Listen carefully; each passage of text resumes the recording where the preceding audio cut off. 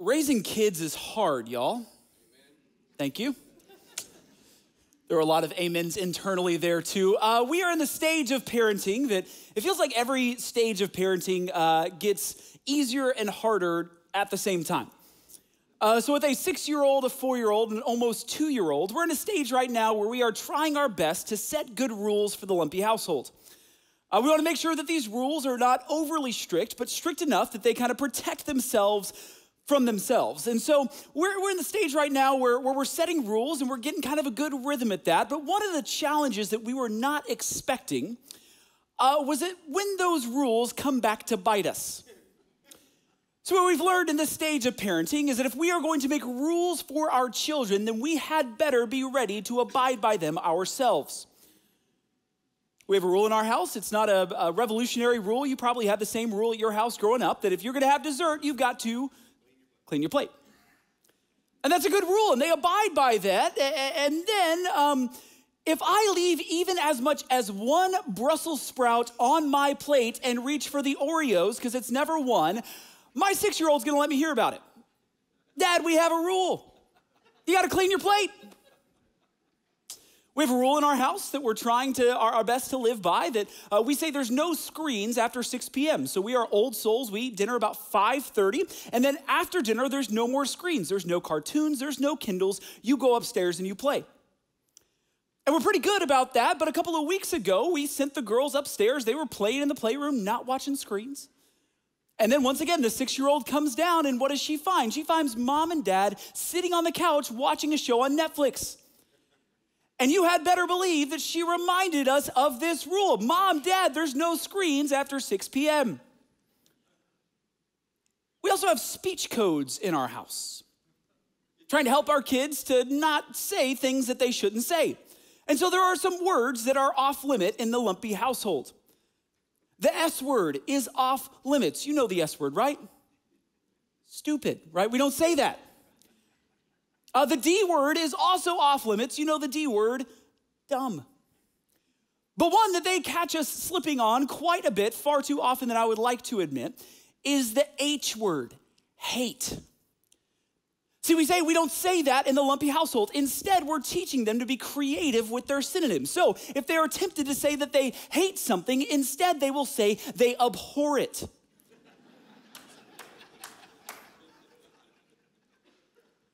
They don't hate something, they loathe it. They really, really, really don't like that.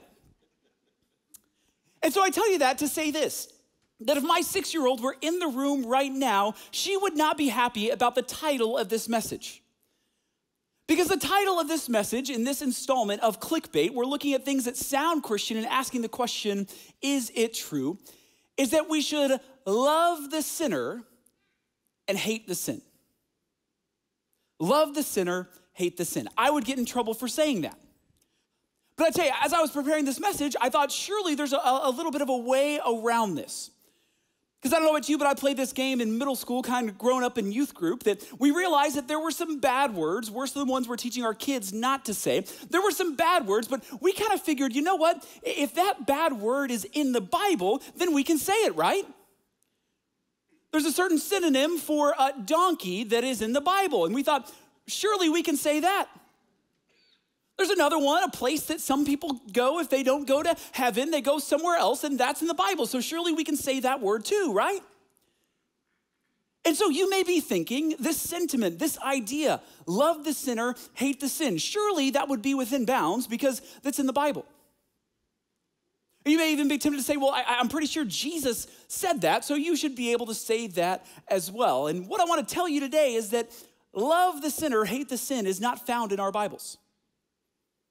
Old Testament, not there. New Testament, not there. Words of Jesus, not there. In fact, the earliest account of this kind of idea goes back to the 4th century to St. Augustine, one of the church fathers, where he said that his followers, his disciples, should have a love for humankind and a hatred for sin. And so if it's not in the Bible, if it didn't come from the word of Jesus, then is it true? Is it something that we should adopt to love the sinner and to hate the sin? Here's the big idea that I want to get through this morning.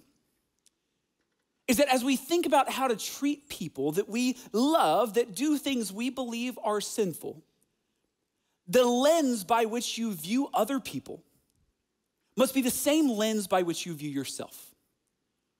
The lens, the way you think about, the way you process somebody else and their sin must be the same lens, the same way you process your own sin.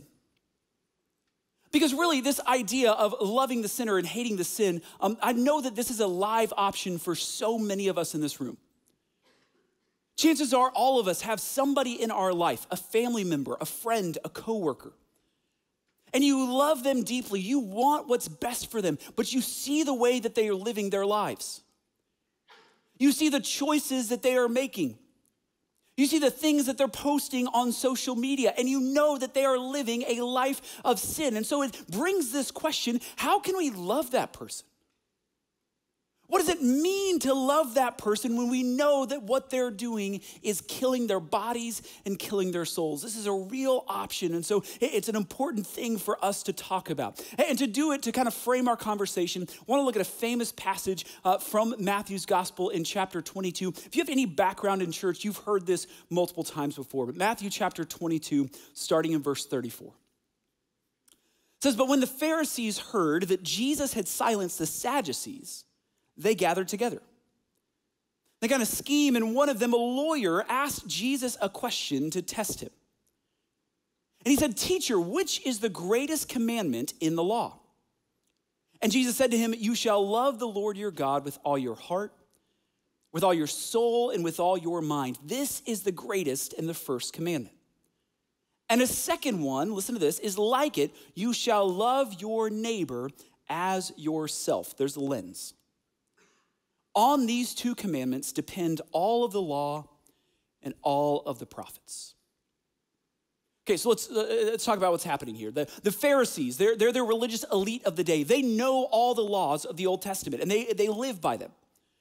And so they kind of want to trap Jesus. And so they walk up to Jesus, "Jesus, 613 laws, which one's the most important? If you're preaching this new way of living through you, then what should we listen to and what can we kind of disregard?" And Jesus, as he always does, sidesteps the question. And he says, really, all of the law, all the prophets, all the Old Testament, it boils down to 2 things: love God and love your neighbor.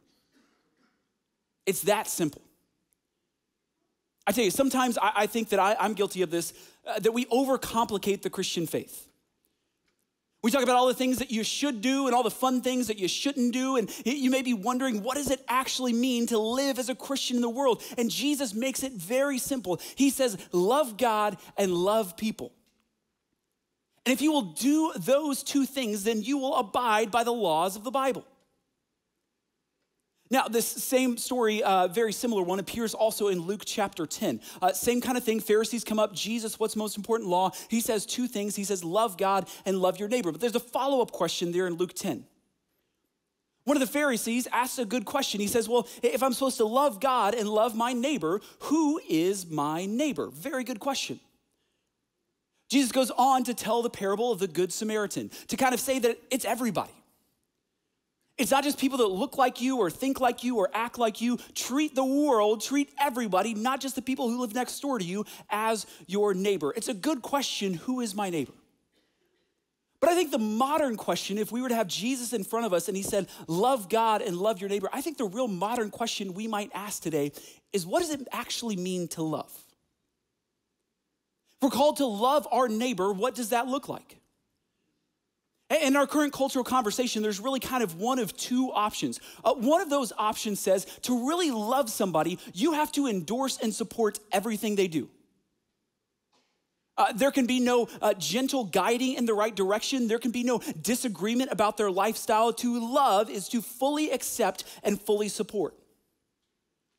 And a lot of people hear that and they think, I can't get on board with that with a lot of stuff. And so what do we run to? We run to the opposite end, option number 2, which is outrage, which is hatred. We say, I can't love you like that, so instead I'm gonna get a little judgy and a little self-righteous and I'm gonna condemn you. And listen, we see this all over the place. Outrage is everywhere. Back in 2018, Lance Morrow, who's an essayist for Time magazine, he wrote an article for the Wall Street Journal, and the title of the article was this: America is addicted to outrage. Is there a cure? And Morrow goes on to argue that that's exactly true, that outrage is everywhere. The opening sentence of the article says that outrage has become the signature emotion of American public life. Instead of love and forgiveness, the way Jesus taught us to live, we get outraged. And it's so easy. He talks about the advent of social media. Now we can hide behind our screens and how everything we see on our TV screens and in the news, it's designed to make us outraged. I watched a lot of news this week, and every time I got outraged at somebody or something. But then Morrow asked this question: why is that our first response? Why do we run to anger, to hatred, to outrage? And here's what he said. Here's the why. He said, people give themselves over to the pleasures of self-righteousness and self-importance that come with being wronged when you know that you're in the right. Among the civic emotions, outrage is a beat of the prime. To harness outrage is to discover fire. It seems like our only 2 options in the modern world are either to love and fully accept and support, or outrage. But there must be a third way. And what I want to argue this morning is that the third way is the way of Jesus, to view other people with the same lens by which we view ourselves. Let me tell you, this is a lot easier said than done, especially when it's somebody that you really love. So here's what I want to do today. I want to give you 3 big ideas. And I want you to think about that person in your life that sometimes it's hard to love because of the sins that they commit. And let me go ahead and tell you here, I'm not going to teach you biblically about how to have those hard conversations about their sins.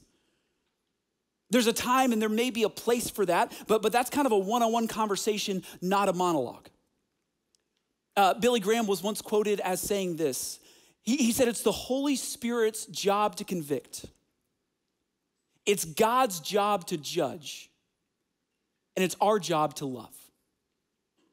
So what does it look like to love someone who is living within their sin? 3 big ideas. The first one is this: label people based on who they are in Christ, not by how they choose to sin. When you think about somebody, when you label them in your mind, because we all kind of rush to that, label them not by their particular sin, but instead label them by who they are in Christ. See, here's what we believe as Wesleyan Christians. We believe that Jesus died on the cross for everybody. Think of the deepest, darkest sinner in your mind. Jesus Christ loved them as much as he loves you. There's some theological traditions that say that Jesus only died for a certain special group of elect people. We don't believe that. We believe that Jesus Christ died for all, which means that when you look at somebody, even in their sin, you see somebody for whom Jesus Christ died. You see someone for whom is made in the image of God. You see someone who needs just as much grace each and every day as you do.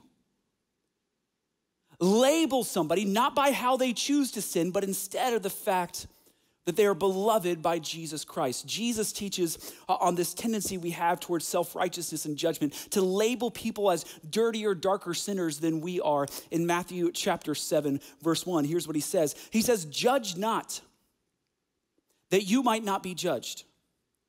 For with the same judgment you pronounce, you will be judged. You see that lens? And with the measure you use, it will be measured against you. Why do you see the speck that is in your brother's eye, but do not notice the log that is in your own eye? Or how can you say to a brother, let me take the speck out of your eye, when it's the log in your own eye? You hypocrite. First take the log out of your own eye, and then you will see clearly to take the speck out of your brother's eye. See what Jesus is saying here. We rush to judgment about how somebody sins.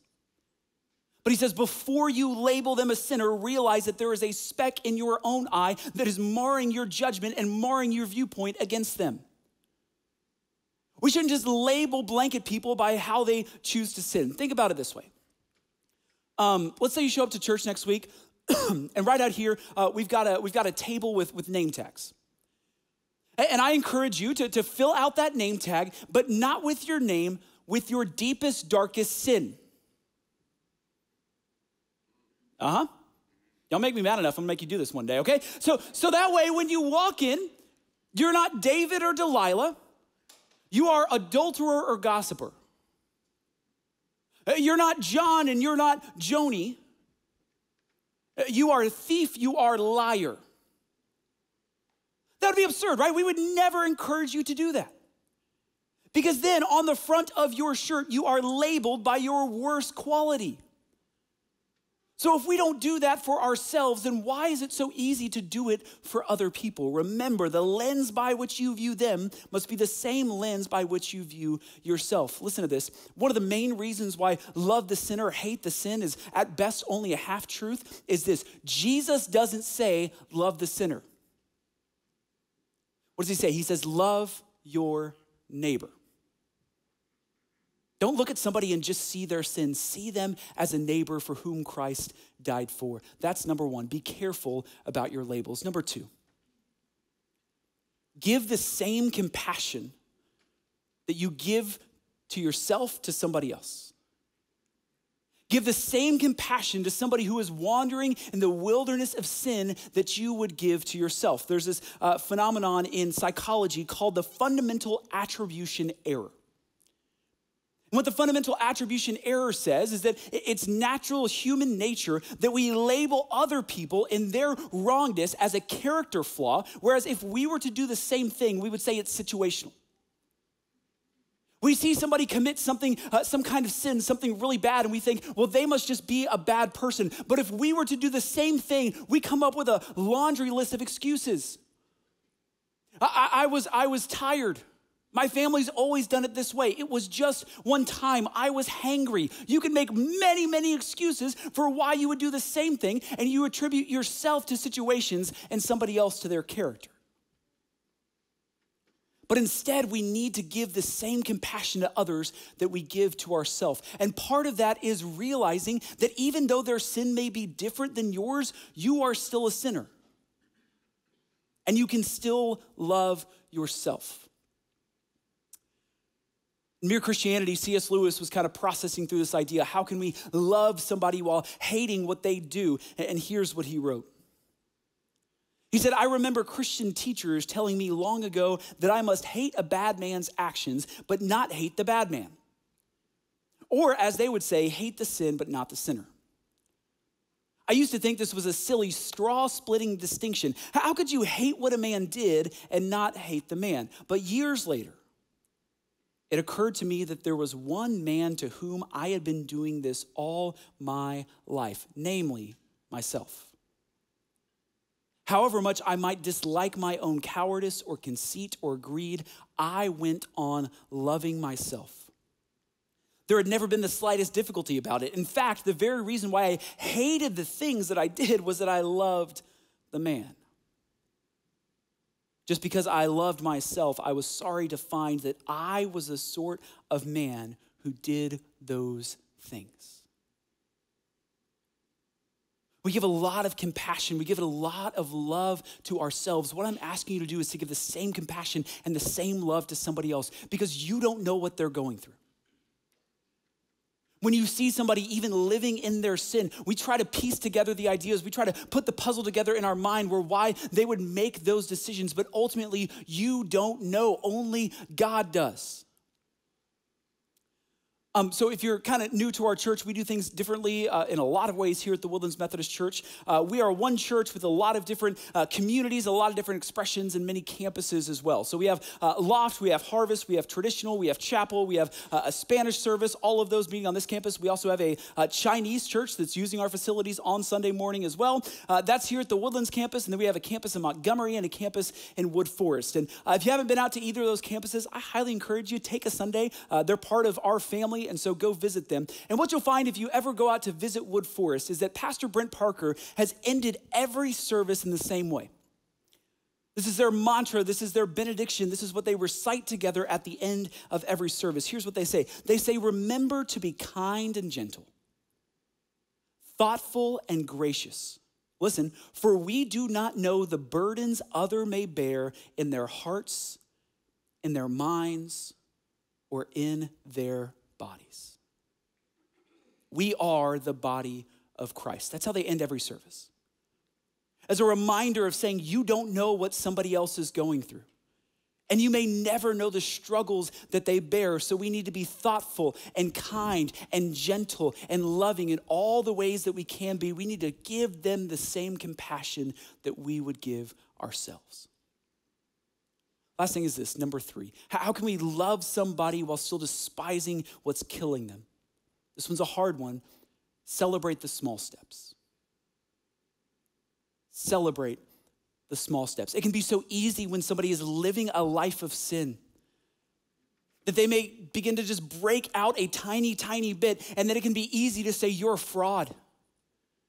I see how you're really living your life, and now I see you're trying to sprinkle over some spirituality of it. You are wrong, you are bad, you need to completely turn your life around. But instead, what I want to encourage you to do is celebrate the small steps before you start piling on. We saw this very week. So some of you might know the name Russell Brand. Hasn't exactly lived, and he would be willing to admit this, the most holy and perfect life, British guy. Comedian, foul-mouthed, you name it, he's done it multiple times. You may not know that this week Russell Brand is getting baptized. And so he posted this video about the transformation that he's undergone and how he's gonna take the plunge, is what he said, and be baptized to new life in Christ. And I watched this video and I said, praise God. Praise God that a prodigal son has come back home. What a witness he is going to be. This is amazing. And then I made the mistake of reading the comments. Never read the comments.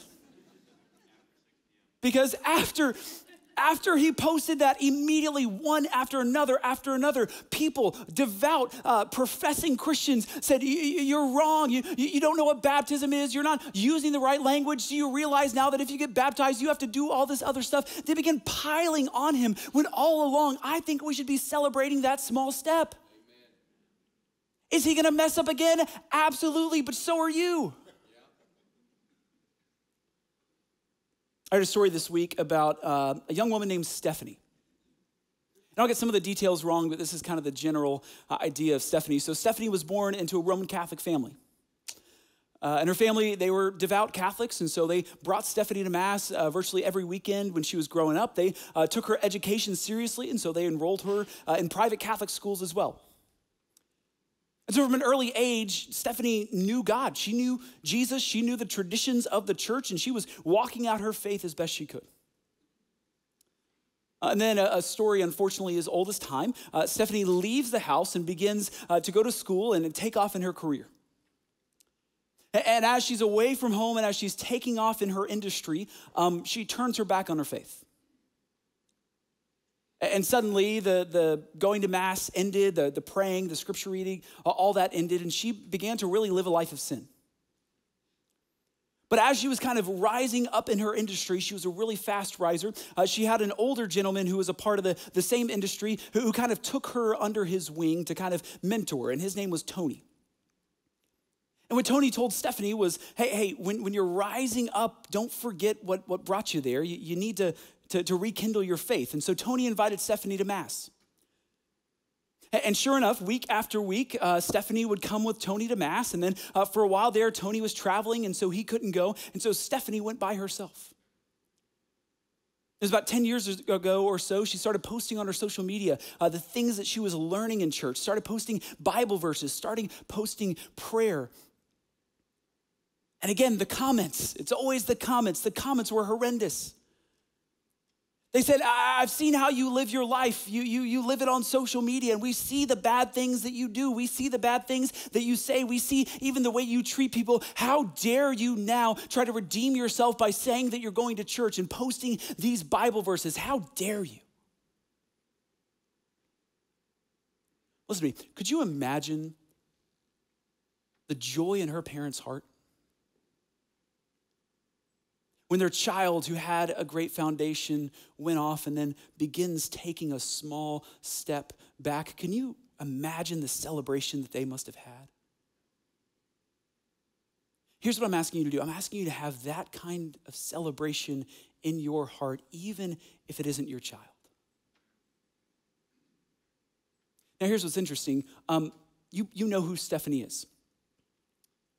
And this doesn't really change the substance of the story, but it makes it interesting. Stephanie is Lady Gaga. And so this is not an endorsement. I don't listen to Lady Gaga's music. I don't know what she's like. But here's what I am saying. We need to celebrate that older mentor, who you also know, Tony Bennett, invited her to church, and she got back a little bit on the right path. Celebrate the small steps. What does that look like for you? A child who is wayward, living a life of sin, living a life that you never imagined. Celebrate if you get them to church on Christmas Eve. A coworker who you know has no relationship with God and really no desire for God and maybe a little bit hostile towards God. If that coworker ever asks you to pray for them, celebrate the small steps. A friend who you've seen the way their lifestyle is sinful begins to ask you just little basic questions about the faith. Celebrate the small steps. Give them the same compassion that you would give yourself. It may not be the full step, but I believe that every time a prodigal son, a prodigal daughter turns back home and takes that first step back to the Father, all of heaven rejoices, and we need to join alongside of them. See, at the end of the day, I believe that you could love your neighbor and still loathe their sin because you've received that treatment from God.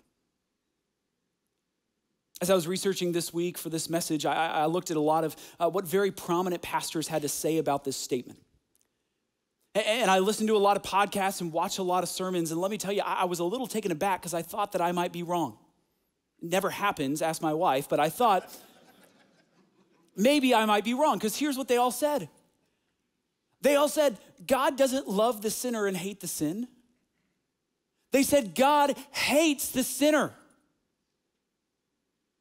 They said, Jesus didn't die for your sin. Jesus died for sinners. They said that your sins do not go to hell. Your body, yourself goes to hell. So how can we say that Jesus loves the sinner? And I listened to that and I thought, that seems really weird to me.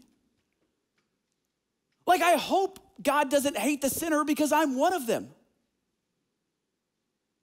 And they quoted some obscure passages from the Old Testament. A couple of Psalms were in all these sermons about God having hatred for the wicked. I thought, man, that's really compelling. And then I remembered another obscure verse in the New Testament, John 3:16. For God so loved the world that he gave his only son, that whosoever believes in him will not perish but have eternal life. I thought about Romans 5:8, where Paul says that this is how we know what love is, that while we were still sinners, Christ Jesus died for us. While we were still sinners, Jesus showed his love for us by going to a cross for you and for me. And let me tell you this, nobody dies for somebody they hate. Jesus died because he loves you that much, even in your sin. So when Jesus says the call of the Christian is to love God and to love your neighbor, the way that we love our neighbor is the way Jesus Christ loves us. Let me pray for us, Loft family. Gracious God, we do thank you for the love that we see in Jesus Christ, the love that was poured out on Calvary's Hill. God, help us, even though it is so difficult at times to show that same love to others. God, I know that in this room right now, We have a lot of faces, we have a lot of names in our minds, somebody that we love deeply, a family member, a friend, a coworker, a neighbor, that we love so much, but we see the way that they're living in sin. God, first I want to pray for that person.